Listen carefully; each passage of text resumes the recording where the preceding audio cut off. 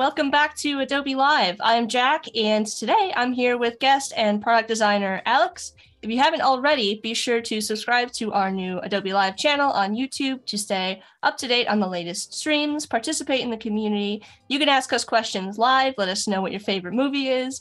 We started the day off with a new set of Photoshop creative challenges hosted by Val every weekday at 9 a.m. Pacific. You can also challenge yourself with a new prompt every day.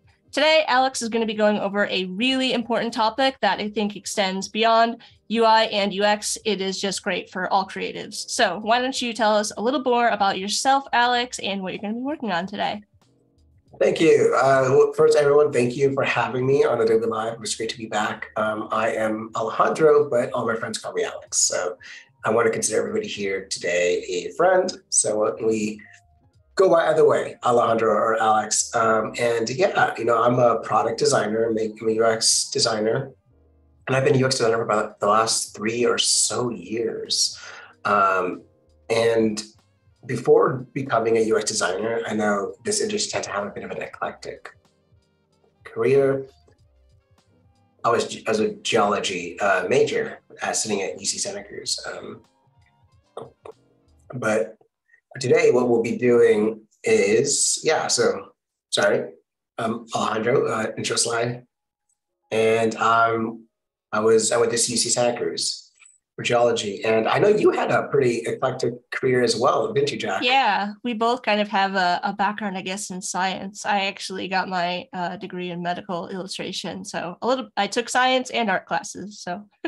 That is so cool. And that's what I love about this industry is how it brings a lot of these different backgrounds into this.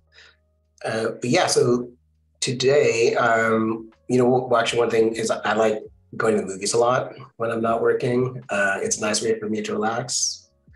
But this kind of brings into what we're going to be doing today is a case study. Ta-da! I'm going to be doing a case study on a movie tracking app. I really want to highlight what happens after you're done with the project and what you're supposed to do after you're done with it. You're just gonna leave it in a folder on your documents or show it off and try to get people's eyes on it. So that's what we will be doing today. So for a quick summary, the last time I was here, I did this app. And you don't have to go back and check it out. You don't have to do any homework or anything like that. Very quick summary, we did a research, we did a mind map, we did an IA, we did a wireframe, both lo-fi and hi-fi. And what you see here is kind of what we got. I did some tweaking a little bit afterwards just to kind of sprucing it up. But we're going to be taking this and we're going to be creating a case study based off of that. Okay. And what did we do today? Yeah, we're going to be doing a lo-fi and a hi-fi wireframe. And Godzilla on the right side, because you always want Godzilla, rooting for us. Definitely. Okay. Let's see. Awesome. I love that you put together your presentation in XD as well. So cool. Yeah, might as well, keep it all in the family. Leave it in XD. Yeah, let's dive in to what you're going to be working on. All right, let's do it. So I started off with a sketch. This is not the prettiest sketch. And that's great. Thank you. I really appreciate it. Coming from a medical illustrator, I really appreciate that.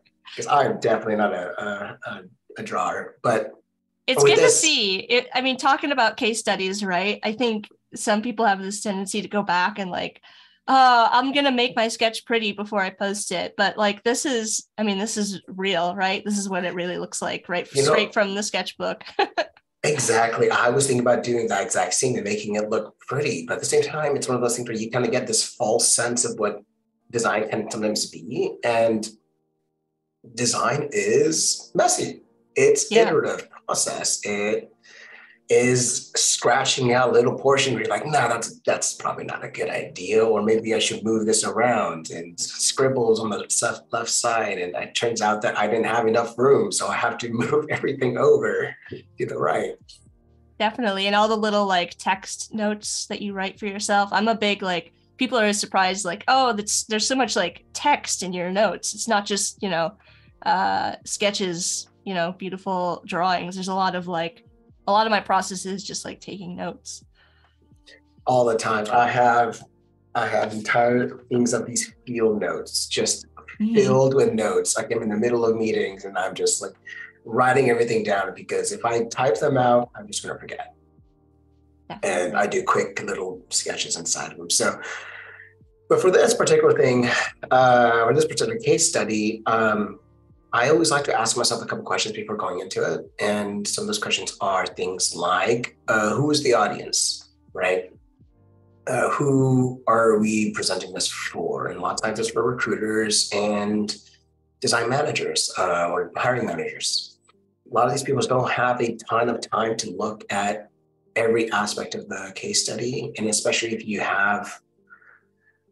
explain everything, it's great, but you also have to make it approachable for someone who's going to be skimming it. And like, okay, I'm going to quickly see what they have. Should I look more into it? You know? And another thing is, like, I like to treat my case studies like they're an actual project as well. So why look at how should I set it up for these kind of people who are going to be taking a look at it? So this is my sketch. You can see the bleed throughs, but this is it. So let's start moving things over. Let's bring out an artboard. What do you find to be the most challenging part of creating a case study, Jack? That's a good question. I think it's the hardest part is probably just starting it. Honestly, you know, it's usually like right after you've wrapped a project and you're like, you just want to kind of, I just want to like move on with my life. But, you know, if you don't, you know, put your work out there, then there's no way that people are ever going to see it. So you kind of have to like bite the bullet a little bit and spend some time. You know, that's another thing is like when you're working on this, Alex, do you have like keep a mental like a list in your head or mentally note like, I want to make sure to include this, you know, in a case study, so I'm going to set it aside. Like, are you kind of always, as you're working through this, keeping these kind of like pieces and parts that you're going to eventually want to use, or that's something you kind of do more towards the end? I think I do that mostly towards the end. I guess I get so focused on the actual product sometimes, like a little bit of a tunnel vision, that I sometimes forget that. So yeah, I normally do like a look back at things. I'm like, okay, yeah, what should I bring in, or what should I clean up a little bit more? And that's a good question too, is when you're finished the project, do you ever go back and clean it up? And do you state that in the project on the right. Case study, like, hey, I did go back and do this? Yeah, right.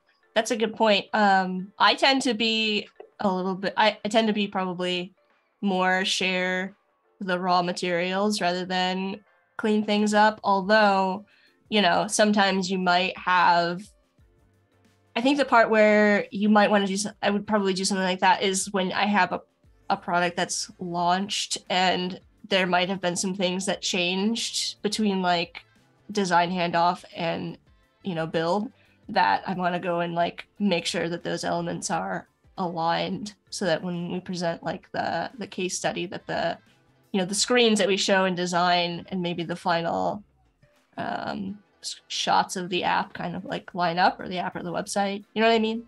Yeah, absolutely. There's a lot of times when you launch something, it's like, okay, this is how we're going to launch it on this date. Mm-hmm. But then we're going to follow up with these quick, minute changes to help with something. And yeah, I mean, it's hard to figure out that fine line. Like, do you do it? Or do you just like state like, hey, these changes happened, but this was on this date? Yeah, I mean, I would probably, I'm trying to think of an example where like something has changed and then I had to make an update to a case study and like specify. I'll normally just do like an add-on, like I'll just add on to the project with kind of like the new feature that was implemented. I mean, I've done that before, if that makes sense. Oh, totally. Oh, it makes sense. Okay, let's see. So what I'm doing is trying to just build that header up here. So I'm working on this guy. And so you're using the grid in XD? I am. I like using grids a lot because it kind of helps me think about breakpoints too. So here I have this at 1920, but not everybody has a 1920 screen. Sometimes it's smaller. Sometimes people might be doing it on the web. Having breakpoints kind of gets me into that mindset of what happens if you decide if someone has a, I don't know, 10 by 24 screen. How is that supposed to get rearranged? So when considering this, like, okay, so this is going to be like this going to be a 5 columns. So if it goes into 1024, there could be maybe only, this is 12, 8 or 10. So how is that supposed to shrink into that area? Yeah. How many breakpoints do you tend to work in? Like, do you do 5? Do you do 4? I will usually. Or the extremes? Yeah. So in terms of like putting together a project in XD, I'll usually present just like a single desktop and a single mobile to the client. But while I'm working, there's always in the back of my mind, like I'll be annotating like, okay, this is how this is going to behave on a larger screen, or like, this is how it's going to behave, on a tablet. I'm always trying to think like, if you have like a full width hero or header, how does that behave on a full, like an HD monitor, like enormous ultra huge monitor? Obviously it looks a little bit weird, like having something full screen on something that large. So yeah, I don't always like visually design for every scenario in my designs, but I always like know what's going to happen at those sizes and like make sure that that's kind of like clearly communicated to the developer. It's impossible to do every single size. You have to like roll Right, the dice like, and try to. I was like, okay, this is how it's gonna be for these extremes. right, Can and we like do it? Yeah, totally. Okay, cool. So looks like the header's done. We got some text. I don't actually text, but it's gonna be good for now. Otherwise, we're just gonna be going over copy. And I don't know. I'm never great with copy. I spend too much time on it. I'm like, does this sound right? I don't think anybody wants that right now. So let's just move on. How do you feel about using real copy or Lorem Ipsum? Do you have an opinion when it comes to like, do you like designing with real copy, or what's your thoughts on that? That's a good question. I prefer real copy. Right. Just because I definitely do want that. Just because it makes it easier to understand how's it supposed to fill in. Yeah. I always try to do a rough estimation of the copy itself. Let's not do monster measures. Yeah, definitely. You can get into a little bit of a pickle, I guess, if you use Lorem Ipsum and then you have copy that's, doesn't quite match up, and you haven't designed for, more or less copy to go into a space. So. Right, exactly. And things like, if you're not using real copy, you'll also run into things like localization issues. If you're going to end up translating this out to other places, or line breaks, and like how are line breaks supposed to happen? So for context, if you were working for a company that is on a more global scale, definitely, you would have to see how would this translate into a type that's a bit longer, right? Or just like date formatting is different, and like how do you handle that? Exact date format, that's a big one. Yeah, exactly. So what happens if that text that you had ends up being 1.5 times longer than what you initially had, and you didn't account for how it's supposed to break into 2 lines, multiple lines, or on a smaller breakpoint? So that's why I have a tendency of wanting to do real text, even though my text is probably not the best fit for it. It just makes things a little bit easier down the line. And I'm all about making things easier for myself if possible, because there's always going to be something else to do. Mm-hmm. For sure. We got lots of people in the chat saying they're excited for this one. Becca is currently working on a case study for a save the date they design. So Josh has been doing all of their presentations in XD, which is cool. That is neat. Yeah. This is a movie app. We haven't talked about many movies yet. I want to know what's everyone's favorite latest movie. Or just like a movie they saw. Yeah, I mean, I guess latest, maybe not latest, but what's something that they've seen recently that they've really been excited about? Is one of your favorite movies still Paddington 2? Okay, I will die on this now for Paddington 2. Paddington 2 is an amazing movie, only followed by Paddington 1. If you have not seen Paddington, I implore you, chat, and Jack, to go check it out. You're not the only person who has said this. So I have not seen Paddington Bear, so I'm gonna have to go and watch both of those movies. I feel it. And every time someone says that, they turn into a believer. That's all I'm saying. Yeah. All right. One thing I really enjoy doing is adding a bit of a summary, a quick TLDR of what this is. So it's normally going to be the issue of the problem, what else is there? This will be the issue, the problem, the hypothesis, and the solution that I came up with, and the outcome, or the solution outcome. So try to keep it on 3 to 4 sentences, just so that someone can see it, quickly read it, and say, okay, I got an idea of what this is. And sometimes I get a little bit lengthy with my wireframes or my case studies, as you can see. It's a lot. And if someone wants to come in and take a look at everything and be more mindful what to look for, I have a bit of a table of contents that respond to quick links to the different anchor points on where those sections are. So here, maybe this will be a wireframe, or maybe this is going to be the final output, or the design system, or accessibility, something like that. So they'll have an idea of like, okay, these are the points. These are the things I am hitting on these particular items within the chat, within the case study. Sorry. Gotcha. Yeah, those are great. Those would be anchor links. So when you click on them, it would just kind of take you down to that section of the case study. If you wanted to quickly hit on some specific thing, somebody's coming to your project or your case study and they want to see like, oh, I'm interested in making my site, WCAG 2 compliant, AA compliant, what have you done regarding accessibility on this project, Yeah, absolutely. And I'm just trying to make it easy for my audience, right? Audiences don't have a lot of time. Marketers and designers don't have a ton of time to look at everything. I'm adding a little image here because I'm noticing I have this, and then 2 blocks of text, and then another block of text. I might want to break it up a little bit with an image. So that might help represent what this is. And what I'm going to do here is the problem statement. So for this particular case, the problem statement was, I want to be able to track all the movies I need to watch.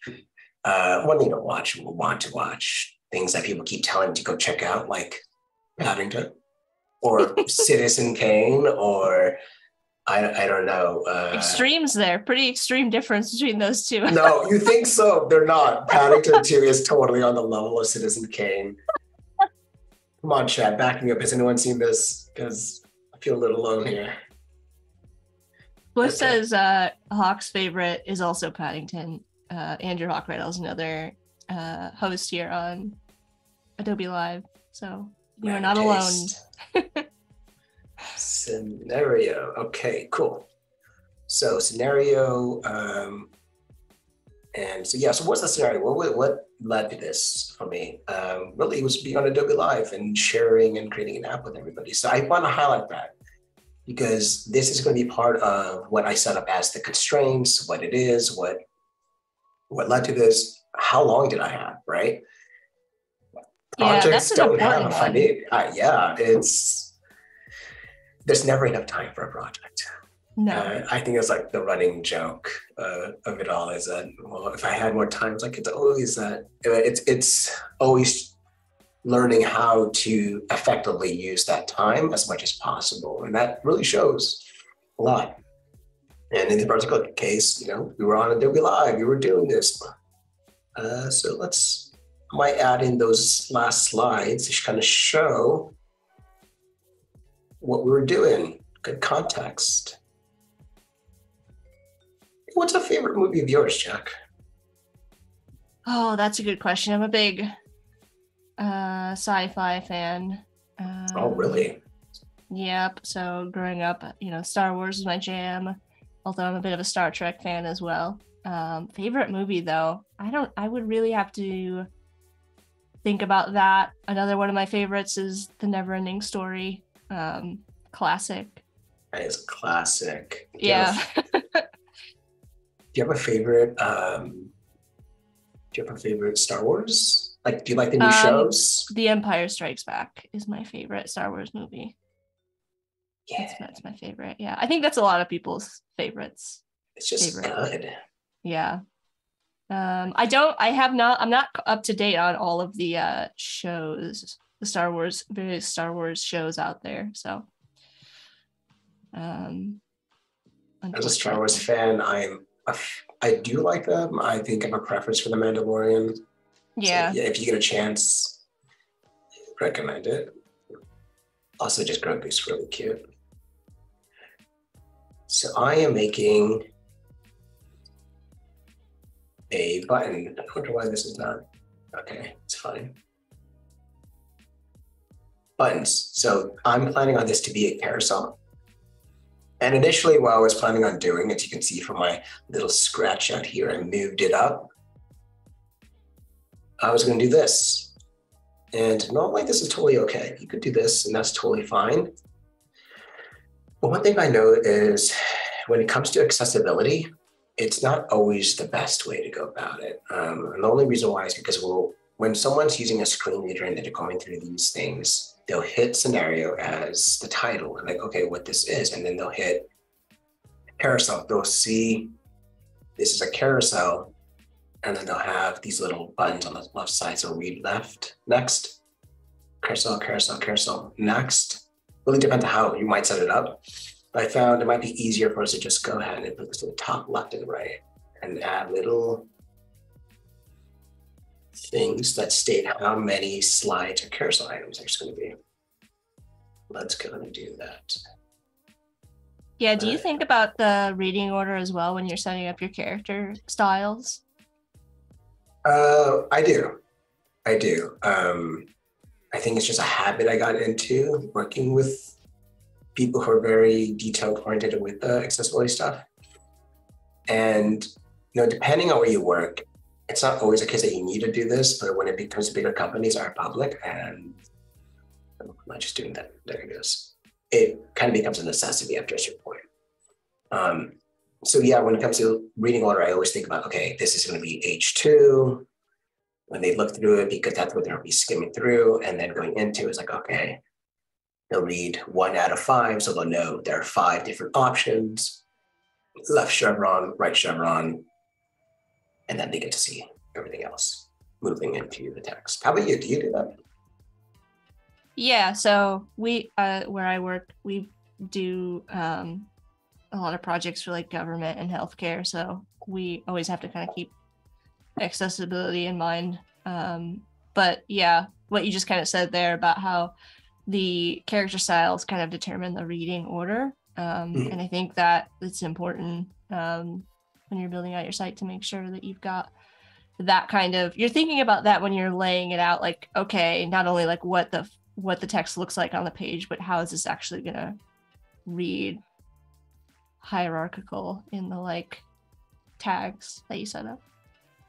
Yeah, and it's always nice for the engineers if you set up those tags ahead of time. Like, hey, engineers, this is going to be H2. This is how it's going to move into these items then, or what gets read out too. Like images, yeah. Another big thing is setting up what is supposed to be displayed when, not displayed, but what's supposed to be set. What's the alt text of these things? So we'll get into that when we get to more of the hi-fi, because we'll be adding in actual images. But it's always good to be able to say, hey, this is going to be an image of talking about the case study, right? And this is going to say these things. So yeah, and like kind of along a similar line, writing alt text is really like an art in and of itself. Like you want to be clear but not repetitive. You know, if you don't want your alt text to kind of like read the same copy as if you got, you know, text below and it's saying the same thing, that's just duplicate for somebody to have to listen to with a screen reader. Yeah, absolutely. Do you ever just read out to yourself this, like how it reads? Yeah, always. Yeah, it's important to make sure that like, does this, you know, does it make sense? Do I understand? If I wasn't looking at this image, I know what I'm looking at, and, you know, does it have, but not so much detail that, you know, it's taking away from the context that it's in. Absolutely. Yeah, it's really an art. Everybody in chat is talking about their favorite movies. Top Gun is another. Wait, the new one or the old one? I wonder, actually, they're both pretty great. But the new one was pretty fantastic. Yeah, I think the new Top Gun Maverick, I think that's the new one. Yeah. I haven't seen it, admittedly. I'm sorry. Oh, it's okay. And Lord of the Rings is another one that I guess the whole series, not one specific, but the whole thing. Okay. I'll actually admit I have never fully finished the entire Lord of the Rings trilogy. I've seen the first two and then parts of the end of the last one. I've never fully seen all of it. I feel terrible. But on the movie app, I'll add it to my watch list. I'll finally go ahead and check it out. There it goes. All right, so I got a scenario here, which should be research, because we did do some research. We did do an idea of like, okay, how are we gonna set this up? How are we supposed to, who are our comparative and comparisons? Comparative analysis. Yeah. Yeah. On a word, I was just thinking about Lord of the Rings. Okay, this is going to be our competitive. And then we're going to go ahead and make a copy of this. That would be like this, living outside and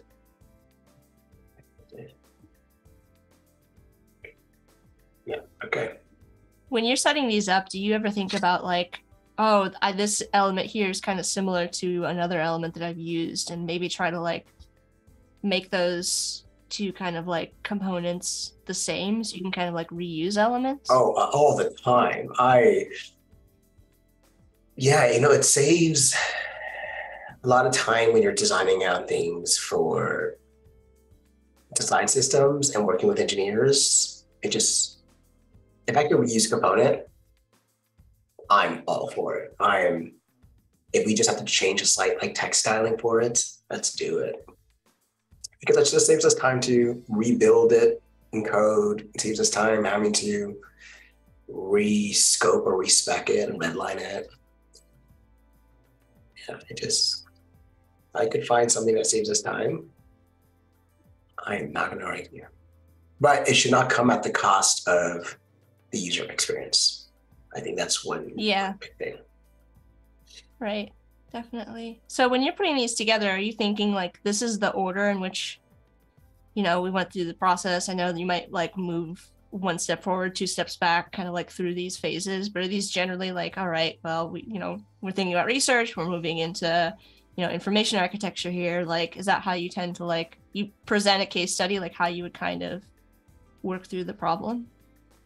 Yeah, I normally would set up a case study with how I work through the problem as kind of a timeline. Maybe this is just my scientific or geology thing, is like, okay, this is the timeline of all of this. And it's almost like it's been a minute since what's it called when you do the half sheet of a geological formation? And it's like this oh man, I wonder if Jack could help me out here. Are you talking about like those the geoblocks we were talking about? I can't think of what they're called specifically, but I know that's what we call them. Yeah, they're like the cutaways. The cutaways, and you have all of those different layers. layers. Mhm. This is how I kind of think of it. It's like, okay, Yeah, if you're gonna that's go a great. down, this is what we're doing. You're just taking a slice out and seeing all of the parts that came together for the whole. Yeah, exactly. And I don't want to show every little thing because I think it's kind of impossible to be able to do that. That's not going to look good. Let's just keep it here because it's just too much sometimes, depending on the context of the project. So, context of the project. So I tried to balance it. Maybe I remove or shorten stuff out. This is just a wireframe. So maybe as we're walking through, like, you know what, maybe we don't really need all of this. We could add this as a blurb within the competitive, or we just combine these two and make it really simple.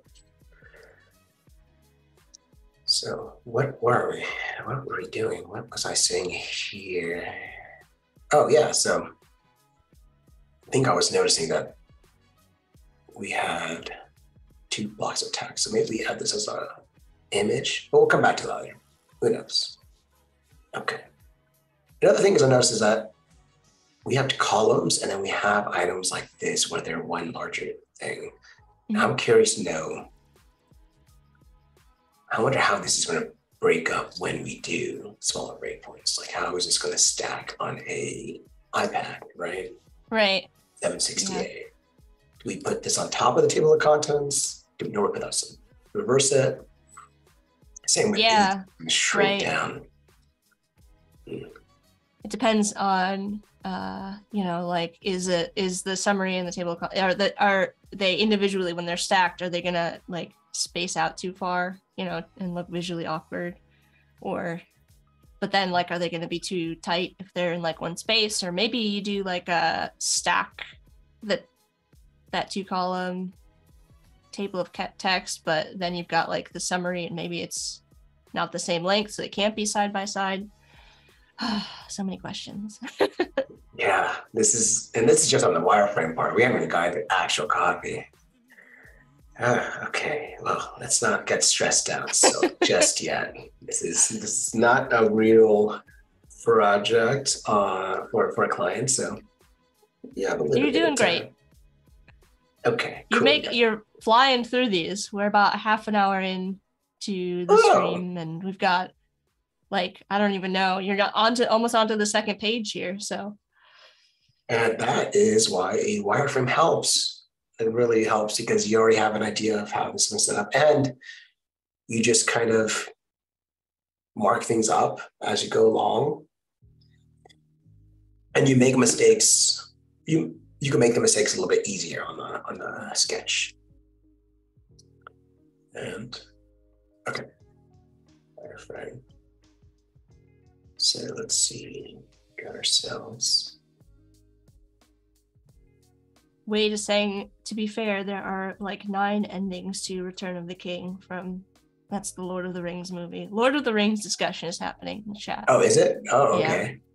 Yeah. I've heard good things about the show. I saw the first, I know there's like 3 episodes out now. I saw the first 2. I haven't seen the third yet. I haven't had time, but yeah, it's nice. I mean, it's good. The production value is crazy. It's like really visually stunning. Okay, I've heard the money shows. Yeah. Yes. Do you work on any particular grid, or maybe like on 8s or 10s, 4s? 8. I work, 8-pixel grid. I don't stick to I tend to not work with like the full grid like you've got in the background. I tend to work with like, I'll set up some guides for myself.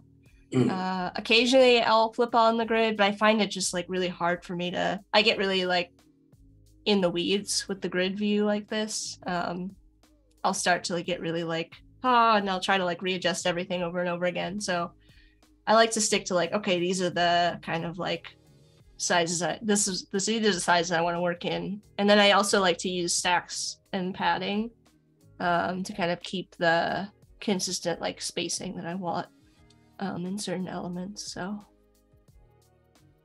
Cool. Yeah. I'm fighting every fiber of my being to keep me from going Right. too in the weeds right now. Like this 20 is like, no, this should be 24 or 16. Yeah. It's just a lo-fi wireframe, guys. It's cool. We'll get to Yeah. that. Let's see. Hi. What's in the name? I think one thing I like about the I always get into is like the lore videos of things like Lord of the Rings and I don't know, maybe 40K or things like that. I always annoy my girlfriend with that in the background. What's in there? Oh yeah. So we talked about last time we were here, we were talking about a name. We didn't have a name for this app, Binge-it. We ran through quite a few. Binge-it one. But you know what we're going to need is a tagline. So we're going to call it Binge-it up here. But kind of enjoy, kind of like that tagline you see in movie posters. I just can't think of one right now. So maybe chat can help me out. Oh yeah, chat. Let us know what the tagline for this app should be. Similar to like a movie poster tagline. Want something that's kind of like punchy and memorable. Yeah, and I have horror movies highlighted here just because nice. It's spoopy time. It's the season. Yes. And I just love horror movies. They're just so much fun. The one up there is Krampus and Freaky. Freaky was surprisingly good. I do not know anything about Freaky. I don't know what that is. It's like this weird, messed up Freaky Friday thing where it's a horror movie version of it, but fun. I won't give it away. All right. Also recommend is Krampus. That one's weird. I have heard of that, but I have not seen that. So I'm getting lots of movie recommendations today. I know. I gotta cool it on this. Wade's asking. We've got a question over from YouTube. Yeah. What could be the ideal padding and margin within Elements? That's a big question. Oh, I know. With not a solid answer. Right. I don't know that there is like one answer. I don't think so either. It really depends on the context and what you're adding in the content. Yeah. And also just the visual, the optical visual of it too. Sometimes if you have items that are just all on one background, maybe you could get away with lesser padding between elements just because of that. Maybe if you have multiple background colors, you might have to space them out a little bit more. Bigger images could need less padding. Yeah, I don't know. What do you think? Yeah, I agree with all that. I don't think there's one particular. I mean, and plus, aside from like, it depends on the context. What are you showing? Is it like you said, like, are we talking like full size image, full width image? Are we talking like side by side image and text? What is the text and image sitting on? Aside from all of that, there's also like, you don't want your designs to always look the same. So there's like, you want to add some variety, both in like, how you're layering these elements here. Like you've got, 2 images with text, we've got like text and image, we've got some smaller images with like, 1/3 and 2/3 text. So it kind of like visually breaks it up. So the user isn't like met with a wall of same, because it's hard to look at, and your eyes just kind of glaze over. So, and just in general on the web, like, you want your design to stand out. So adding some variety is a good thing. Agreed. Yeah, it's really dependent. But that being said, I think variety is good as long as there's a logic to it.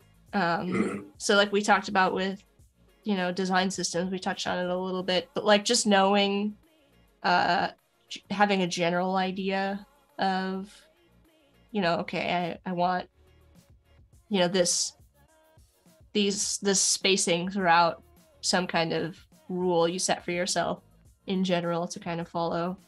As long as you know that, I think you'll be in good shape.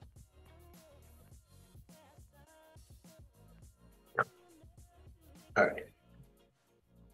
Sorry. So for context, I just got through what's in the name. So we were talking about that. And now we're moving on to the hi-fi wireframes, what we built out previously. So we're going to be talking about those. We're going to be talking about what was built. We might not show everything just because we don't want to take up too much space showing off every bit of the screens that was there. But we will show all of those items towards the end, at the very bottom. That way they have a full breadth of what we did and what's there. One thing I do want to highlight as I'm going through this was also variants. Now, I didn't do variants last time I was here and I didn't show them, but this is one of those things where I'll probably be doing afterwards, just to kind of expand on and highlight that I have a great, pretty picture here, but that's not where a lot of this stuff just ends. You have to, it will be nice to give your engineering friends information on how things transition and state and things like that. So, how, and in this particular case, I'm going to be looking at buttons as well as maybe text input areas. So let's see. I had a button around here somewhere. So you're talking about showing like the different states of a button? Yeah. So different states of a button. It may seem pretty small, but it makes a big impact. Variants. Let's just say buttons and text input. So things like default, how's it supposed to look like when you just look at it and it's just staying there minding its own business? And then you come over and you're like, hey, what's happening here? What happens if I do something I'm not supposed to? Error. What's an error look like? If a button has an error, right? So there's that. And okay, so let's do text input. Text input is what we're gonna do. Input search. So what happens when it looks like I have inputted something? Input is selected. I can't read my own writing. There it goes. It's one thing, it could be seen as boring, but it's also really, really important, is creating forms. Yeah, absolutely. Every company has them, one way or the other. Sign-up sheets, login, account profiles. What else? It's search. How is that supposed to look, right? So all this stuff has a way of also engrossing your user base into the app. Disabled. Okay, all right. I'll use you. And the focus state. So how it's supposed to look like if you focus, if someone's using a screen reader and they're focused using tabs, how it's supposed to look like. This helps tell people a lot about like your way of thinking too. It's like, okay, how does this person look at these items and then see how do they think about those stages, all of those different, the depth of even that particular thing. And that shows, hey, though, I'm not just thinking about that first layer, that first part of the app. I'm thinking about all of these other smaller things, like all these other levels of the geological layer. Geoblock. Did someone say it? Did someone find out what it is? No, that was just me. Oh, okay. You could have just fooled me. You could have lied. It's like, that's what it is. Yeah, totally. Okay. Geoblocks. Cool. So we got this. Yeah, and it's again like you kind of like going from more starting with the summary, going through the process, and you're going into like, all right, here's the overall structure with the wireframes, and then here's some very specific examples I want to pull out to like talk about how I solve these problems. So you're kind of giving the client or potential client or whoever's looking at your site or project what the overall, like, this is what I solved the problems, not only from like an overall standpoint, but from like these smaller details as well. Exactly. Uh, exactly. Do you ever spec out or like redline it, or do you have a design system that you work with or reuse, or how hard do you think a design system is? Actually, I should just like go back to that question. Yeah, I mean, I work at an agency, so the work isn't it's like fast paced. And so I think of every project that I work on ultimately ends up being a system, whether or not we go through and like make that a separate sort of deliverable or not. It always kind of ends up there. I don't think it's possible to not create a system while you're working, systematize your design. But yeah, I think it depends on whether or not that ends up being depending on the client and the type of work, whether or not that ends up being a sort of specific deliverable or not. You know what I mean? Mm-hmm.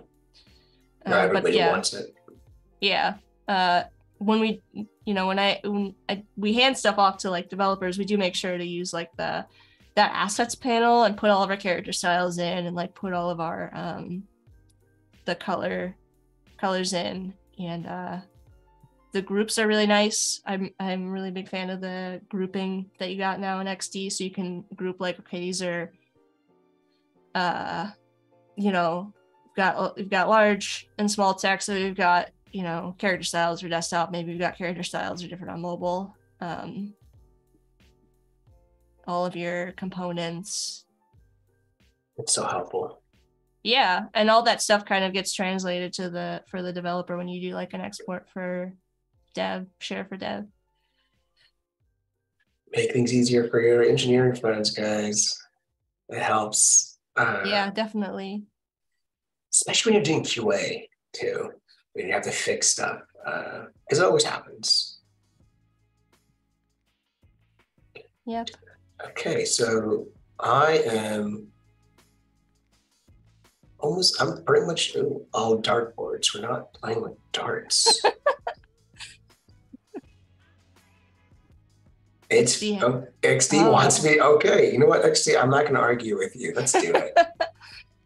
I have a feeling you probably know more than me. It's cool. So there we go. We did it, guys. It didn't take that long. We were able to take what we had here on the wireframe sketch, I should say, and then move it over into a wireframe.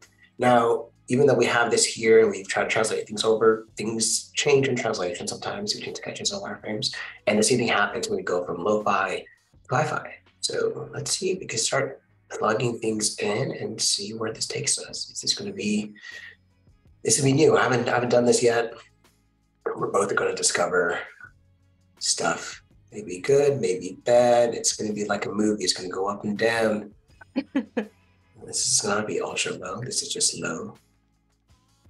Lo-fi. Some lo-fi beats. Be pretty sweet. Bye. You're just joining us. Alex is working on setting up a portfolio case study for a movie app that Alex did on Adobe Live. So we're going through the wireframe process, and now we're going into more of the design, high fidelity screen here. And let us know if you have any questions. Also, be sure to follow the new Adobe Live YouTube channel if you're watching over on YouTube. Yeah, I wonder if... Sorry, go ahead. I was just going to ask how you feel about presenting the screens on on mock-ups that are like, they look very, very pretty. I like doing it as a hero image because that's what's supposed to be that kind of cool wow factor stuff. But after that, I don't like doing it because it's not, I don't want to say real, but how do you say it? It's like, it's not the design itself. You're not you want to show what it is as opposed to how it's supposed to be like in the mock. So I prefer to show the entire artboard, like the full length, straight towards you, kind of like, let me bring it over. I got all of these ready to go. Okay, like this. I like showing it like this because then I'm able to point things out. I can annotate items like this is supposed to be like this, and this is the reason why I did it. If I have it in a mock, you could still do that, but yeah, there might be a distraction of like the mock itself. And another thing is like with going into meetings, I try to take away as much as possible if the person doesn't need to see to focus on the work itself. Otherwise, we're like, well, maybe maybe we should try it on a 390 iPhone instead of a 375. It's like, I thought we were here to talk about the carousel. Has that ever happened to you? Yeah, I definitely, clients can get like, again, like in the weeds of things that like, it happens a lot in, I don't know, for me in the like information architecture, like when it comes to like a sitemap type of a thing or something, clients will get hung up on like the labels for things, and you're like, okay, but the label can change. That's not what we're talking about. Or the copy, and just getting hung up on things. It's like not the focus, and so that can happen when you've got like they're focusing on the mock-up and not the design. It's a classic. It always happens. Do you like, I know we talked about this, you like how to have a case study kind of match the branding, that kind of match the work that's being shown, right? I think, I do like when they feel like they belong together. It's hard to say. So I personally, yes, I think I prefer to have a case study that kind of matches the style of the project. That being said, I think you can get a little bit carried away with it. Like, you don't want, you know what I mean? Like, I don't know, if it's got some kind of like wild branding, you still want to make sure that like the information is the focus, right? But I've also seen case studies where they're using like a consistent sort of style for their case study. Like every case study has the same look and feel, and I think that's okay too, as long as it's just a conscious choice on how you present your work. Whether it's, I'm always going to make my projects kind of like be on brand, or they're gonna be on brand for the project, or be a consistent brand in and of themselves. I think either option is really, really okay. I personally like when they're branded because I think it's fun. Let's do it. Let's make this branded. Let's do it, guys. We got this. Okay. So this is our nav bar, because we always need one. Otherwise, not giving them a way to navigate the site. So it's all good.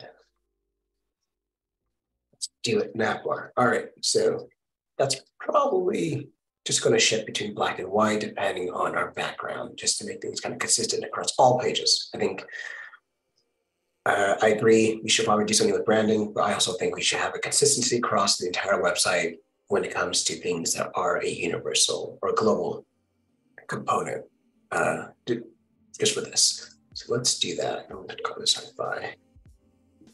All right, so should we go dark? The background. That is such a big debate right now. Now, we've got the web now, user preference. They can set, you can set your own light or dark mode, and like how we handle that on the web is like a huge thing right now. What do you think? Dark? Maybe nav bar light. I say if we're gonna go with not that. Not that. If we're gonna go with the keeping the project on brand, I think with the dark. I don't know, because you don't want to like, maybe the white is good or light because it gives contrast against the darker screens. Or maybe you do a mix, like we've got some parts of the case study that present on the dark background and some parts that are on the light background. Yeah, let's do it. I think let's take it section by section. Yeah, I think maybe for that, yeah, any place that you've got those screens on, maybe keep it light so they stand out. Yeah, let's turn off the layout. I don't need you right now. Okay, so that's how it looks. Keep this kind of light. Maybe we could increase this a little bit so it kind of stands out like this. Maybe that's too much. I don't know. See, let's just move on. Let's go with it. I'm cool with it. This is what Yeah. happens to get in the weeds. It's all right. Did we find a tagline? No, we don't have a tagline Okay. yet. Let's see. So, it's cool. We could find one. Yeah, maybe going back through. I don't know.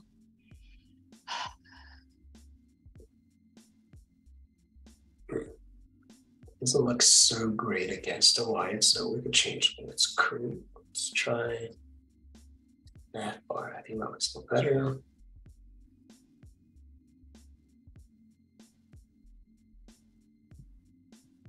Just so that people can be able to see it. Yep. Okay. Oh, that's weird.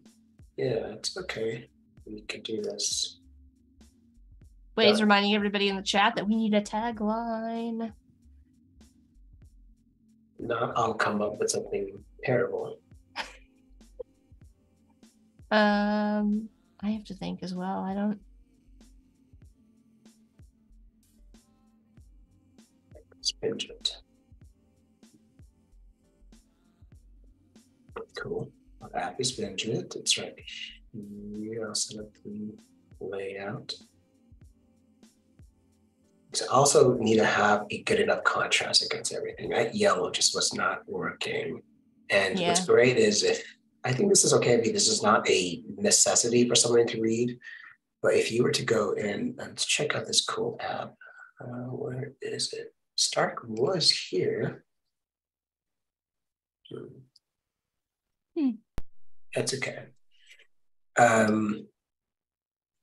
There's a cool app called Stark on here that you can find, and it's really neat because what it does is shows you the contrast between what's in the foreground and the background, and gives you kind of ally accessibility checkers. So it shows like AAA versus AA. Make sure that people who that it's contrast enough to the point where that, and a lot of people can see it from a wide range of visual users, visual impaired users.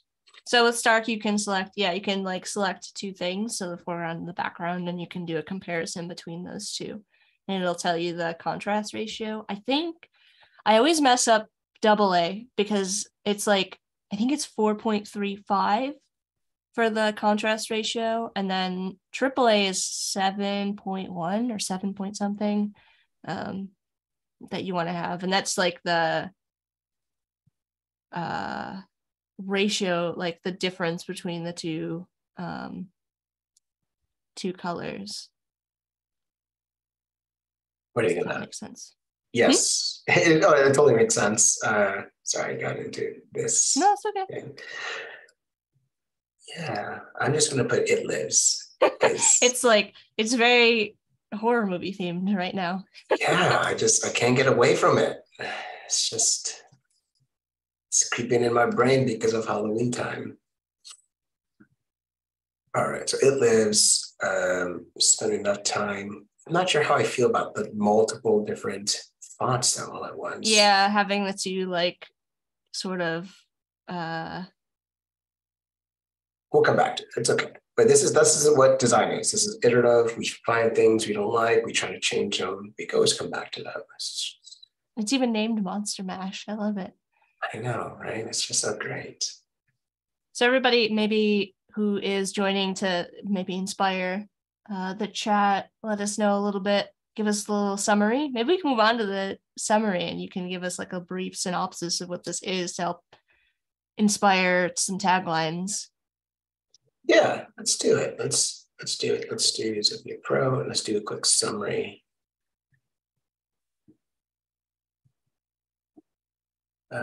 This, okay, is a movie tracking app that you can share with friends. So that if you get movie recommendations constantly from friends who are way too into things like Paddington or the last Lord of the Rings movie, you could always track it and say like, all right, these are my horror movie specials for the next 2 months. Not Paddington, that's the horror movie, but unless you're neighbors with them, then maybe. This is a movie tracking app. This is a movie tracking app that you can create with friends and family. There it goes. The MVP is really small. I don't ever think when you're building or doing project apps, it has to be really complicated. It'll have to be really niche, or like you're finally solving this problem that could be real. It's like, yeah, you're solving a problem, but they're more about showing off how you think, how you approach a problem, how you approach a problem, how you think. And that's what you're trying to show off people who are looking at your portfolio. Yeah, I think that's important. An important note there is like, it's not of course, like the beautiful images are great to see, but it's important. Clients want to know how you think, how you solve problems. I mean, that's part of the doing the work. Exactly. Way to saying, is it just movies? Binge makes me think of watching a series. So binge. Okay, this is a movie series tracking. Whoa, I just changed the entire thing with one word. We could do that too. All right, movie series. Oh, cool. There it goes. I might come back to this white card later. Try something slightly different. Steve also has a good idea. Steve says it could have to do with a franchise, like a series of movies that are all related as well. 9 Star Wars movies. That's a binge. Yeah. Okay, so we got a card. We got this. We're all set. Don't like this white, but I think we should first move on and keep going down and approach the rest of this. Then we'll come back. Okay. Yeah, I think that's, again, an important thing to note is like, you start on something and then you're like, you can get like stuck on one thing. And sometimes the solution is in solving another problem farther down. So like, oh, now, I did this over here. And now I kind of think I have an idea for how I want to handle it up there. Happens. Yeah, I do that all the time. It's one of those things where you're solving you're creating another component. It's like, oh, this totally works here. I could just reuse that. It's like, why not just or just the like, oh, I like this color here. And, like you're like figuring it out, like pieces of something might spur inspiration for how you go back and change something else. Exactly. Okay, so this is the big question. Are we doing Lorem Ipsum, or do you guys going to see me actually write out some terrible copy on the fly? Let's do. You could do. There are plugins that will put in like fun copy for you, like different Lorem Ipsum plugins. Really? I have not seen this. Like what? Oh, I'm trying to. There's like a bakery Ipsum one that I know of. It's like just because it has like donuts and stuff. I think the chat had mentioned a couple earlier on. Now I'm gonna have to scroll up and find them. Lorem Ipsum. Scrolling.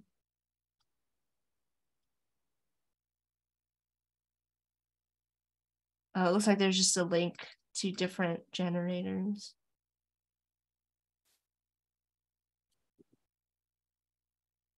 Zombie Ipsum would be good. Bacon Ipsum, I've heard of that one. Maybe it's not bakery. I think it might be this cupcake Ipsum is what I'm thinking of. There's like a one though that I think will pull in. I haven't used it in a while, but there used to be one for XD that I know of that will pull in like Wikipedia. like What? content. Yeah, it'll like pull in content, like copy. It's random. It's It kind of cool though. You learn something new as you're just placing stuff in there. A bacon Ipsum one. That's one I want to check out. Bacon Ipsum. Or maybe it's not Wikipedia. I know it will like pull in. Let me open up my XD and see what I'm thinking of. That ourselves a summary. I don't think I would actually have this much text for a summary. So let's go ahead and remove some of this. It's a little small. Oh, maybe I'm not. Maybe I don't have it installed. I used to. I do have a Lorem Ipsum plugin though, in general. What's some of your favorite plugins, speaking of?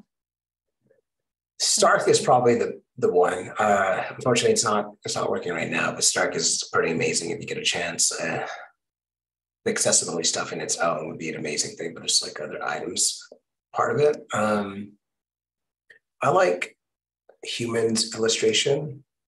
Humans. It's pretty cool.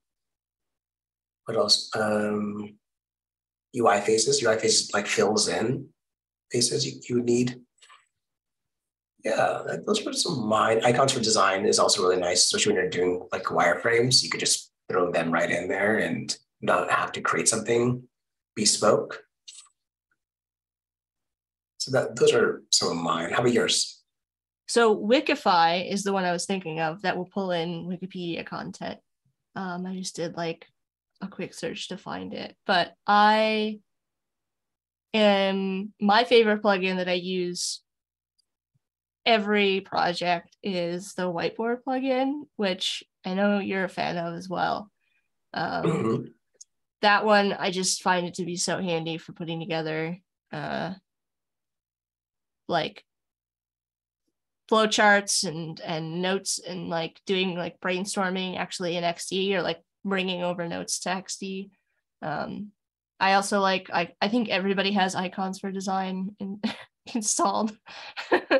It's that good. It's just that good. And then the other ones that I probably use the most are, I use Lottie files a lot. So the Lottie files plugin to pull in. Which was that one? Lottie files. So you can place little animations, little animated, actually JavaScript animations, but you can pull them in to XD if you are using. So Lottie files is like an actual website, and there's a plugin that you can install for After Effects that lets you export these little JavaScript animations, and you can put them right in the prototype and they play. But you can also then use those little JavaScript files in your site. So the Lottie animation, like you can place them in the prototype, but you can also use them on your site as well. They're like animated SVGs. So you can also upload your SVG to the Lottie site, and it has a couple of it has like a little editor that lets you adjust some parameters and do like some basic animation. So if you wanted something to like dissolve in or scale up, it does stuff like that without having to do the animation in After Effects. But they're really handy for like quick little UI elements that you want to have animated, like little animated icons or something. They're fun. Yeah, I love seeing little animated stuff. It's such like a small detail, but it really adds a lot to the site. It shows a lot of polish, I should say. So I'm quickly adding a duration here. Annika saying, I love a good Pablo Stanley plugin. Which is so good. Sorry. Sometimes you get too in the weeds and duration. Okay. Got this. I got to move away from this area. Otherwise, I'm just going to keep looking at it.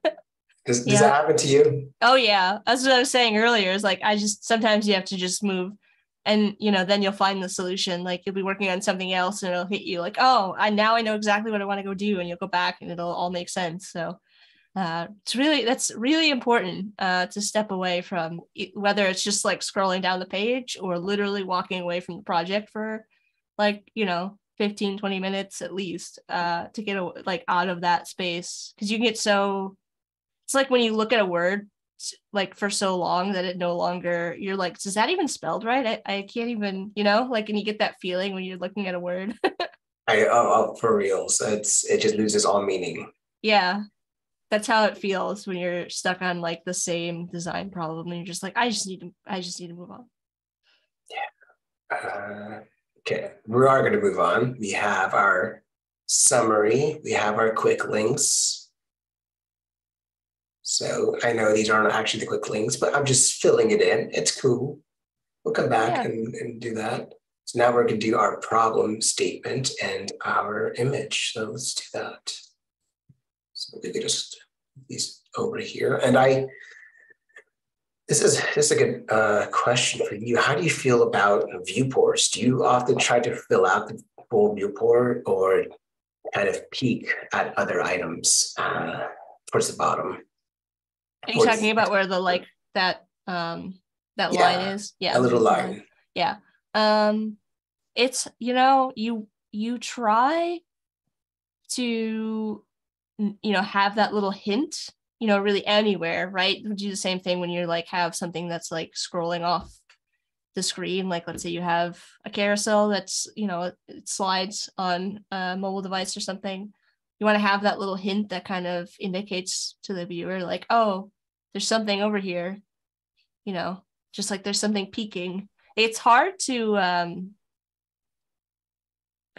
always anticipate how it's going to work on all screen sizes. That's sort of become like a, keeping things above the fold has become sort of more difficult with depending on the screen size. But for sure, you always want to try to have a little bit peeking up. In my opinion. Little. I fully agree because you have to have some kind of forehand so it lets people know like, hey, this is what it's going to happen. I'm using very quickly is the Creative Cloud, and I got a couple of stock photos here. So I wanted to get a couple of things just to kind of break things up in case I don't have something that still kind of shows and is within the theme of the app itself. So I'm going to use Weird Planet because I know you like sci-fi. Yay! Let's see, did it bring it in? I do. Right. It's true. Sci-fi and donuts. Sci-fi and donuts. Oh yeah, that's my jam. Weird retro Planet. Sci-fi. Yeah, I dig it too. I love retro sci-fi. It. Blade Runner had a really cool retroness to it. Yes, well, Sid Mead. I mean, doesn't get better than that. One of my favorite artists in general. What do you think of the new Blade Runner 2049? I thought it was fun. I think, here's my hot take. I think people get too nostalgic about things. Just enjoy it. Just enjoy the movie. Just enjoy it for what it is. So I think, have fun. Just have fun. I am with you there. I honestly think it's better than the first one. That's my hot take. Oh. Yeah, I went there. Hot take. I'm sorry, just maybe I shouldn't say, but I just think Denis Villeneuve's better director. It's very good. Yeah. We'll see how the chat responds. Yeah, what's your favorite snack food for like maybe watching a movie or watching a show or something? I have two. I have two. First, I'm from Chicago originally, and there's the Chicago mix popcorn. So it's caramel corn and cheese popcorn together, like all mixed up. And it sounds really weird, but it's so good together. And so that's like my favorite. If I'm gonna have popcorn, I want the cheese and caramel corn mixed up together. I've had that. It's good. Delicious. Yes. And addictive. Like you can eat like the whole bag and not even think about it. But I have a big sweet tooth. So if I'm gonna be at like a theater, I'm like the one that wants the overpriced candy. That's me. 100%. I do like it. I do like sweet things here and there. Wait, what kind of candy are we talking about? Probably the fruity ones like the Mike and Ike's. I like the like fruity. I'm not so big of a fan. When I was younger, I used to like the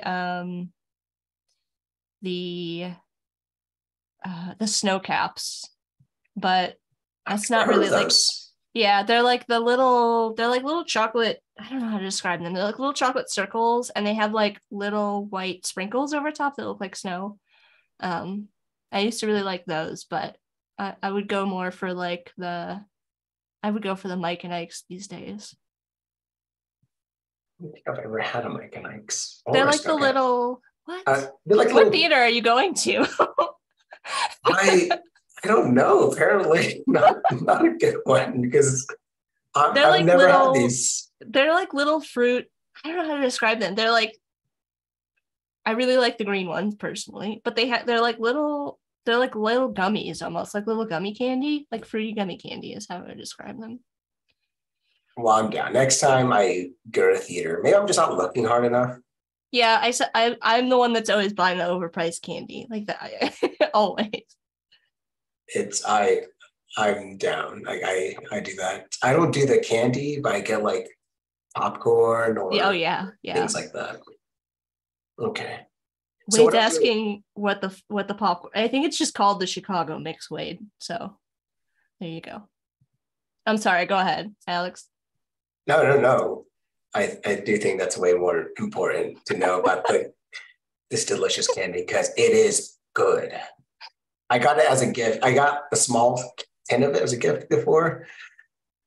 And every once in a while, I look at the sign like, should I order it? Because I know if I order it, I'm just going to eat it all in one go. How do you feel about carousels and how we bridge them, right? So here we have it. I'll get your take on this. We have it so it goes all the way towards the edge, but do you ever feather where it's supposed to break? Oh, you're talking about like the images, like how they kind of Yeah. fade on the sides. Yeah, that's a good question. I think because you've got the arrows at the top, I might do that there. If it was something like there was no indication of how you navigated that, then I would want to keep that edge hard and visible. Mm-hmm. But yeah, with the air, I mean, it'll look nice on the dark background for sure to have it kind of faded off. All right, let's do it then. Let's do it, guys. Let's fade it in. Let's use that last column here. Just do kind of a creative.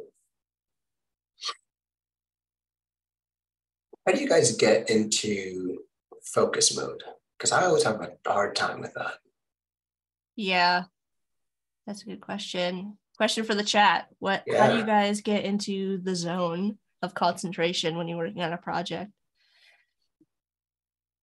How I about you? think for me, it's really just like getting stuff on the page. It's that like white canvas, blank canvas, that can be intimidating. So I think just getting some stuff down, even if it's just like boxes that I know I'm gonna change later, just making that first step to like put things out on the page. And then it'll all start to flow from there. I say all the time too that I work remotely.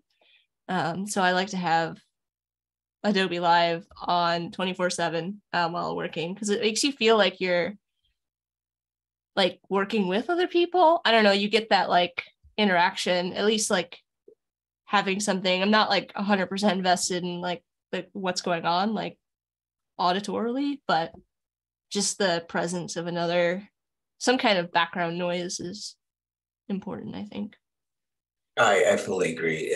Working from home, while it's a very privileged to do, Mm-hmm. it feel a little lonely sometimes. Definitely. It's just you and a screen and work. So it's nice having something there, really, to break things up or feel like you have other people. Joshua brings up a good point too. I use coffee to get me started. Yeah, I forgot about that. Are you a coffee drinker? I'm holding off from drinking yeah. too much, but I love coffee. How about you? Oh yeah, I am a cold brew fan, so I drink a lot of cold brew instead of hot coffee. But I just haven't been able to get into cold brew. What's the trick? I don't know. It's just I guess a personal preference. I make it at home, so you can make like a big batch and put it in the fridge. I think that's probably the appeal to me, honestly, is that like I don't have to think about it. If I have to think too hard about making coffee in the morning, I don't want to think about it. So I just take the I don't know, like jug of it out of the fridge and like pour it into a glass. You have to cut it with something, so like water, or I really like oat milk, because it's like a concentrate, if that makes sense. Oh, okay. So you take it's like 12 ounces of coffee beans and you grind them coarse, and then you have to like let them sit in cold water for like 24 hours or like overnight, and then you get a concentrate at the end that you have to like mix with something. Otherwise, yeah, you're gonna be awake for, if you poured yourself like an 8-ounce glass of that, you'd be awake for several days probably. Okay, that's very dangerous for me because I just go through coffee, and sometimes I'm not careful and I drink too much. Yeah. And then I start feeling it. I will 100% drink too much of this. Yeah, that's the only thing. You can't just like pour it straight because it will it's a concentrate, so you have to mix it with water or yeah. So really quickly, I'm doing the carousel, the scenario, and this is kind of what's telling people what this was, what the duration is, how I came about doing it, and as little words as possible, and kind of just showing. So here, I know we talked about this before. I would put alt text. This one's kind of a bit harder because this just has text inside the slides itself. I probably wouldn't always recommend this. Probably just like tell them, but just for the sake of this, I'm putting it up there just to kind of show. Would you like lightbox that or something so that people could see like a larger view, or you think they would you just keep the carousel small size? No, I would definitely lightbox this in particular, just because of our text. Mm-hmm. And if they want to, they can bring it up. You never know how this might scale. Well, you should know how it scales when it comes to different breakpoints and how it's supposed to enlarge or resize. And sometimes it can be so small where it's hard to kind of read it, and the resolution of it kind of switches or changes depending on the compression of the Wi-Fi too. The internet. So it's always, I think I'm going to add a lightbox to this. I'm not going to do it now, but probably add some kind of thing to show like, hey, it's hoverable. When you click on it, it opens. I am, however, going to do something very quickly for these buttons. I want to add a couple of things to these things to show you can click on them. So let's do that. I want to make these a component. And I'm going to state. It's pretty cool. It gives you hover state, so you can automatically start applying things here. So hover state, oops. I'm going to do is make this. So Wade is asking for the novice. What does lightboxing mean? So that just means that if you've ever been on a site and you click on, there's like a thumbnail of an image and you click on it, like a small image, it will bring up like a larger like overlay view of that image, so you can see it larger. That's all that means. Correct, Alex? Are we on the same page? That's how I interpret it as well. So I added a small drop shadow here, nothing fancy, but just something that'll indicate like, hey, this is, you're over it and this is what's happening.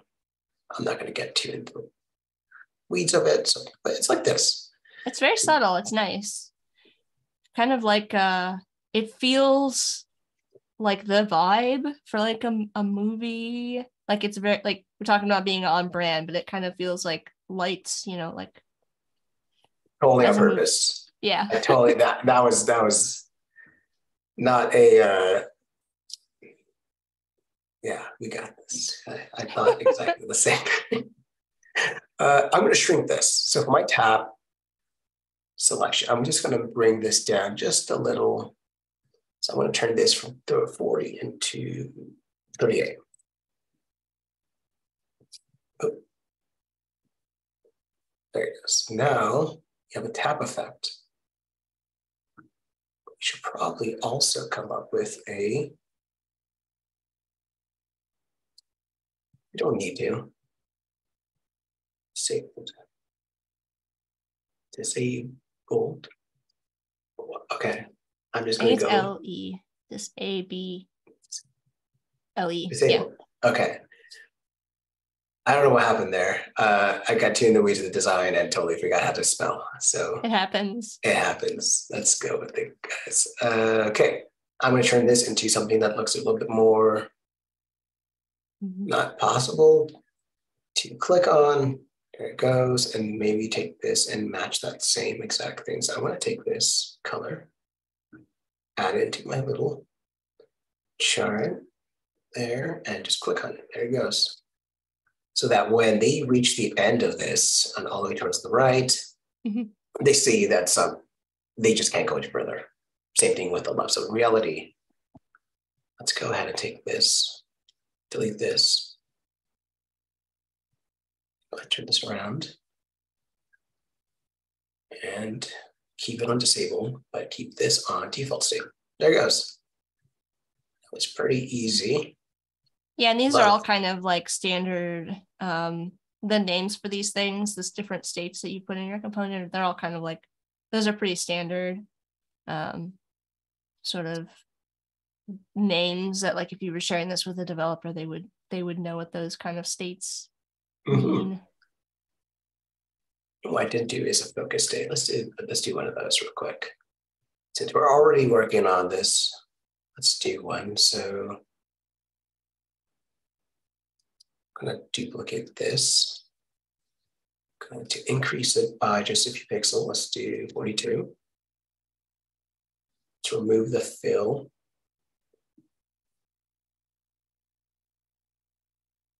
So maybe make it a little bit bigger. Make this white. There it goes. Nice. Focus. There we go. So someone starts tabbing through, and they tab, they hit this and tab through, and then they'll know what item they're now at through that tab. Oh, let's go back to default state. And now every single time I have one of these, I have all of these. So that's pretty cool.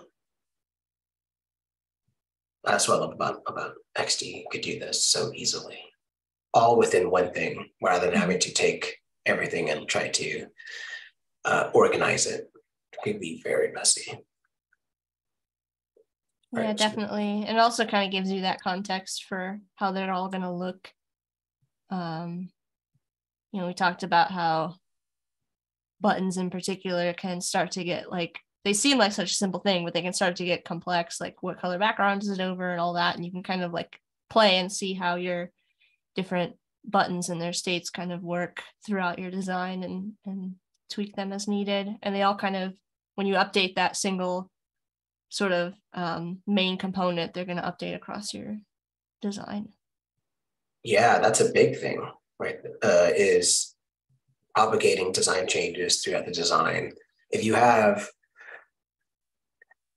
20 or 30 screens using the same component, and then someone says, I don't like it in that color, can you change to this? Now you have to change it across 30 different screens, and maybe even multiple portions of that screen. It becomes hard. So, okay, so now I'm done with the scenario, and now I'm doing the research portion. So research, I'm kind of using the same components I did here to here. This time around, though, it's only going to be 2. And I don't have to redo the work here for this component. It's all good. So there's Yay. that. And next up, I'm going to be doing is adding competitive and comparative stuff.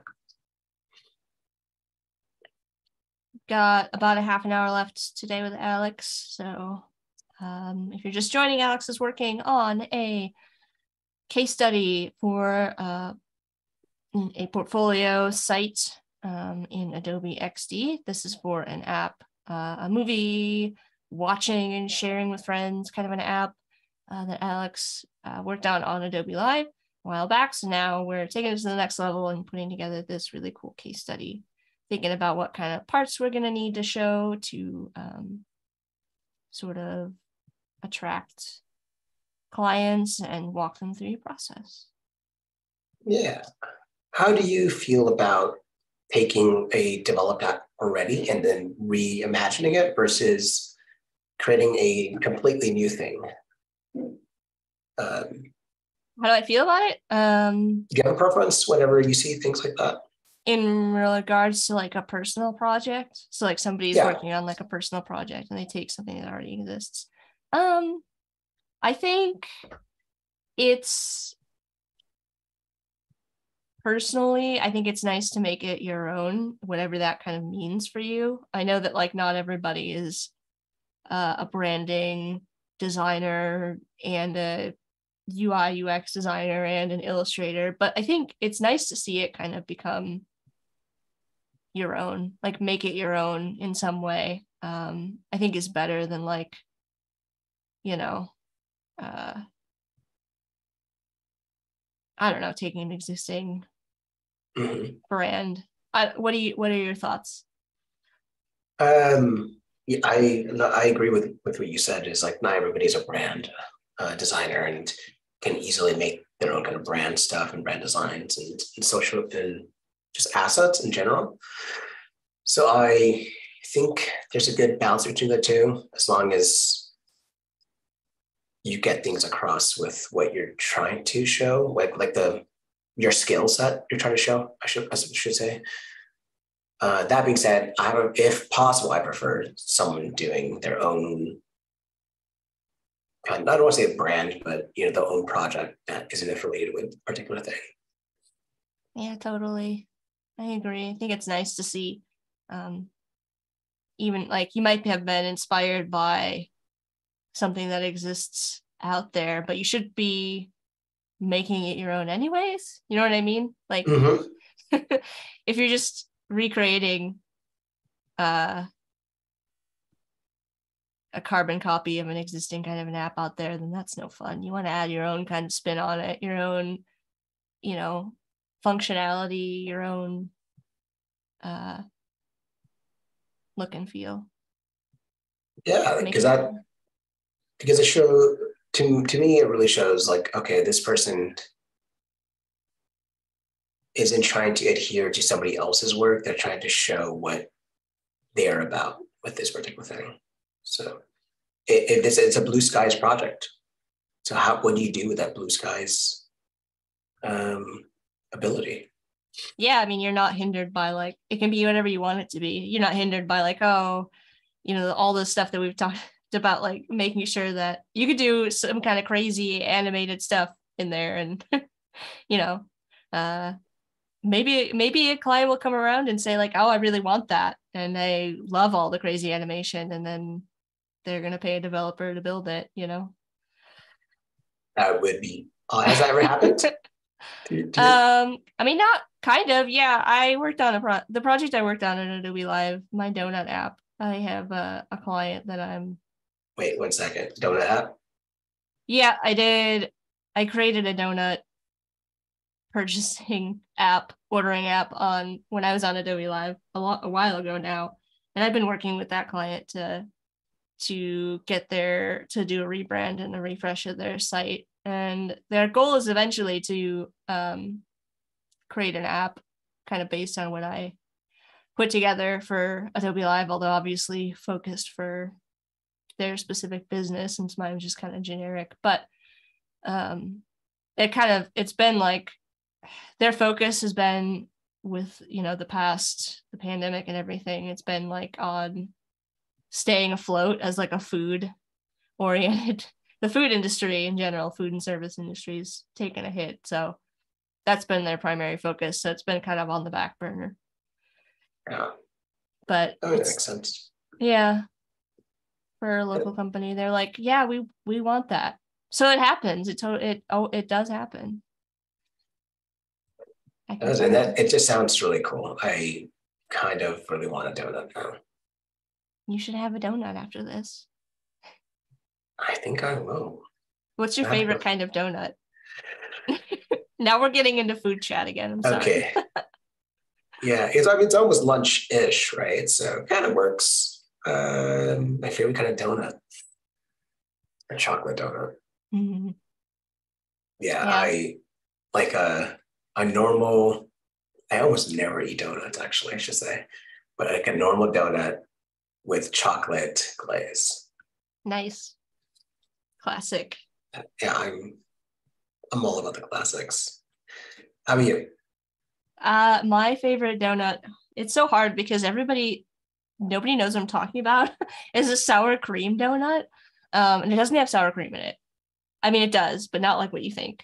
They're sometimes called old-fashioned donuts, but they look like plain glazed donuts, but they have like a really like rough surface. Like they're like a crackly surface. You would know them if you saw them. They're like a denser donut because they put sour cream in the like the mix when they're making them, so they have just a different texture. I don't know. Those are my favorite.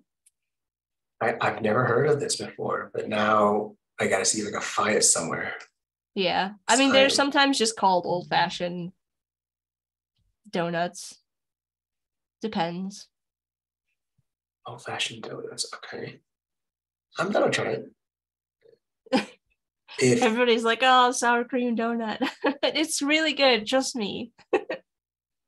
I think of a bagel when I hear that.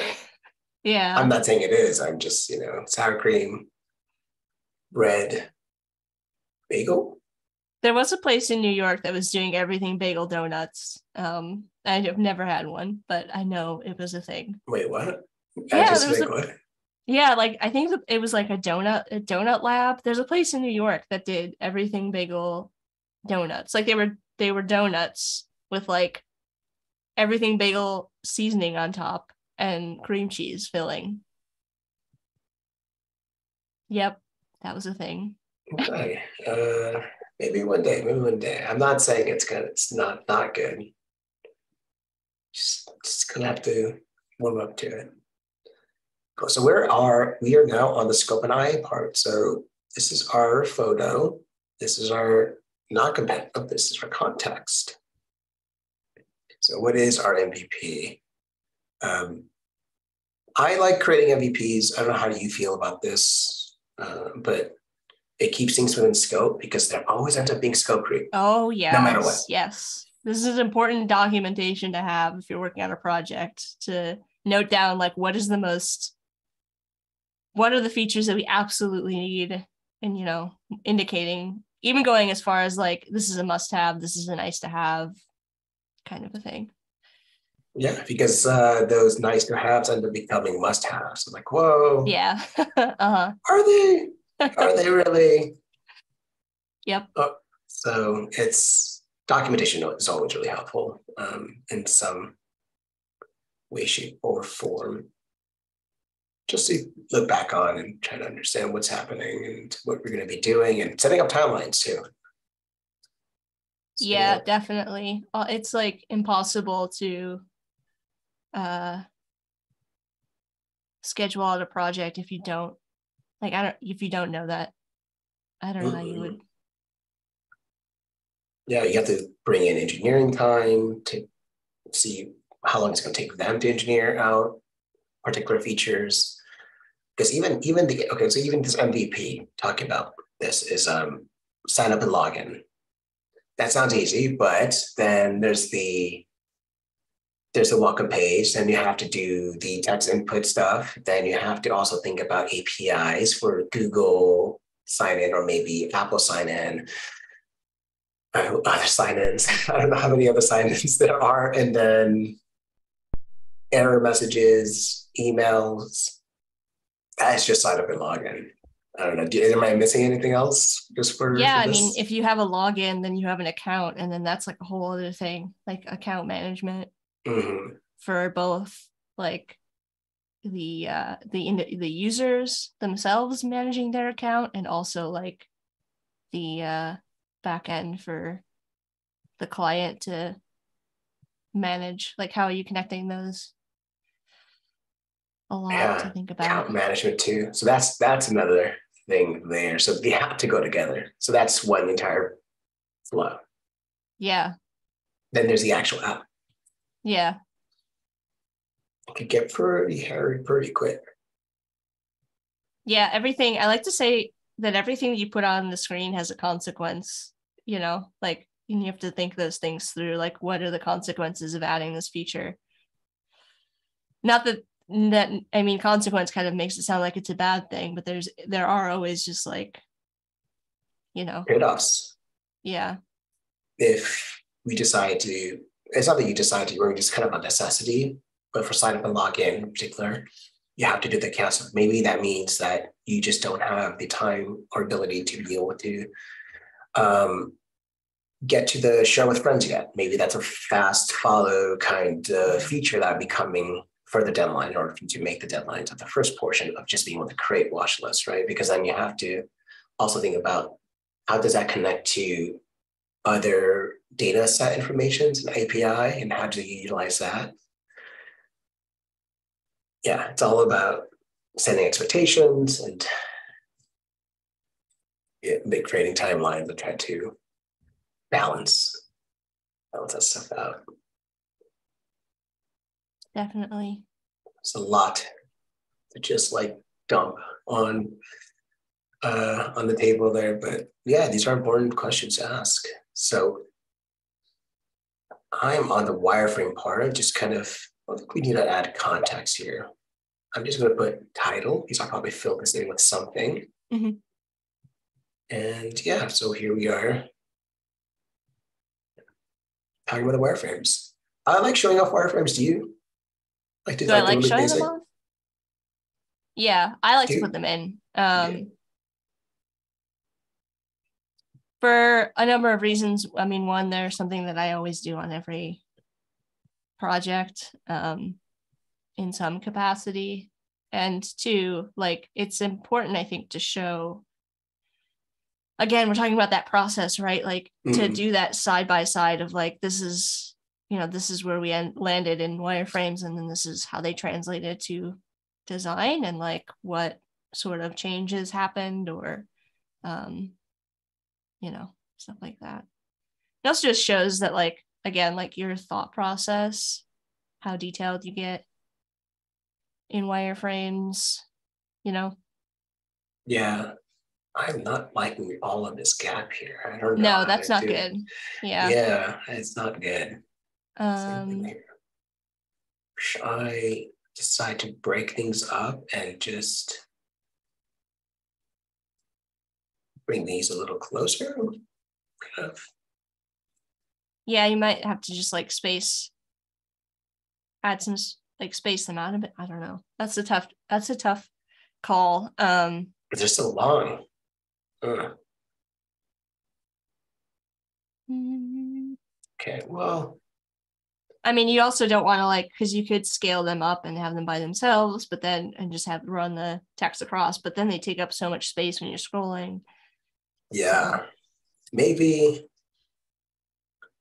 See, this is what happens when when you start adding stuff in, you run into these, like, you have to adjust your design. You know what? For now, what we'll do is maybe I'll crop these. Yeah, that's an option. And I mean, I'm not sure if do you need to, that's a question you kind of have to ask, is like, do you need to see everything on these screens? Or is there some overlap between them? Or can you Yeah. show, can you break them up in some way? Yeah, maybe that would help, at least temporarily, until you can Yeah, let's for now just gonna crop it just to help us kind of not have such a big gap. So let's just add it in there. Page there it goes.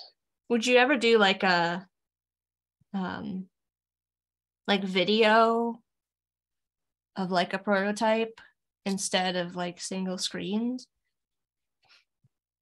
Yeah, So I you would. could show like a video that shows off the, I don't know, the wireframes maybe that would fit in that space a little bit better.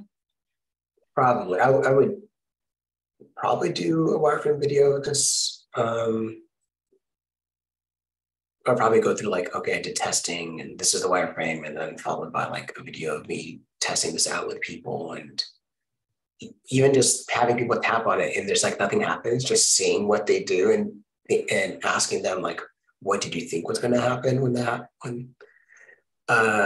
you did that, I think helps as well. Okay, I'm spending too much time on this, but this is kind of stuff we'll come back to and try like, okay, reframe Right. it. But right now we're just putting stuff onto the screen. We're seeing how this is going to look like in terms of the entire structure with our actual content.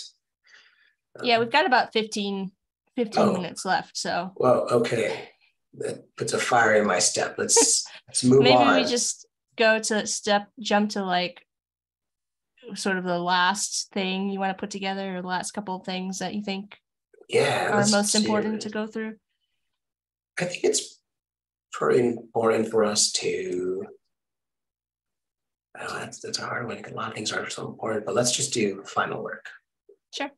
That's the cool part everyone really enjoys doing and checking out. I also think it's really important for us to discuss what we got out of it, right? What did we learn from it? That says a lot. Mm-hmm. That'll work. But everybody in the chat, let us know if you have any more questions for Alex as we are approaching the final 15 minutes. Let us know if you have any taglines for the app, or or movie recommendations, or movie recommendations, food recommendations. I know. Because I'm about to go eat a donut. It's always food chat with me. I'm sorry. Oh, no, you don't have to be sorry. I'm down for that. Okay, so what are we going to show off? I'm going to show off this and this. So you're kind of pulling out two screens that you want to highlight specifically? Yeah, I am pulling out two screens. I want to highlight these particular ones. I'm going to move these dartboards. Okay. Cool. So these would be like larger, like core functionality that you want to show off. Maybe in the app, and then the rest are kind of like, okay, here's how everything works together. Exactly. So what I would probably do is highlight some of these particular screens that show off a very specific thing. Things like text input, like how does this work? Maybe I would add like variations around here somewhere to show like, okay, this is how these particular things happen. This is how this entire homepage looks and how I set it up. And I'll probably do annotations on these. So things like, I would actually make these a little longer. I would set up some kind of context. Hopefully it's not as bad as this. It could just be this breakpoint too. And I think that's another thing, is like, this is a very big breakpoint at 1920. So reality, this might end up being a little bit smaller like this. So you're talking about the width? Yeah, so the width of the breakpoint itself is like very big. I think. Yeah, right. For now, of course, like we're just putting stuff onto the board. I might reevaluate the grid width and reduce it by a couple of columns. That way it looks more akin to a 1440 or 1600, something like that. So let's just go with this. And here I would be putting what the final outcome is, right? So what happened And what did I learn from this? So what are the takeaways? Because this is pretty important. This tells people like you learn from things. You talk about your mistakes. You talk about or like maybe this was the first time that I encountered, this specific scenario and how I kind of solved for it. Like if you're working with a very specific client problem and you're like, this is how I did it. Like if this would be a place where you can talk about how you set up those forms, right? All those different form states.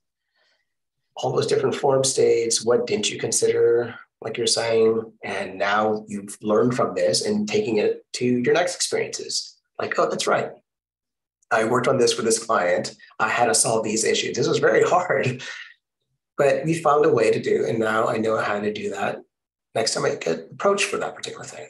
I don't know if you can talk about it, but is there any particular problem you've ever run into that was like, okay, how do I solve this? And do you have a particular difficult problem you ever run into? Me? Yeah. Specifically? Yeah. So, I mean, a big hurdle that I come up against a lot is, I work at an agency, and so time and like budget and like timelines are tight, budgets are small. And the big thing is just like balancing technical problems that need to be solved with design problems and like working with. So we frequently encounter like a client has a very specific technical need, and how do we solve that from both a development standpoint and a design standpoint to make sure that like we're not making more work for either kind of party. Those are kind of like probably the biggest challenges that I face regularly, I would say. What about you?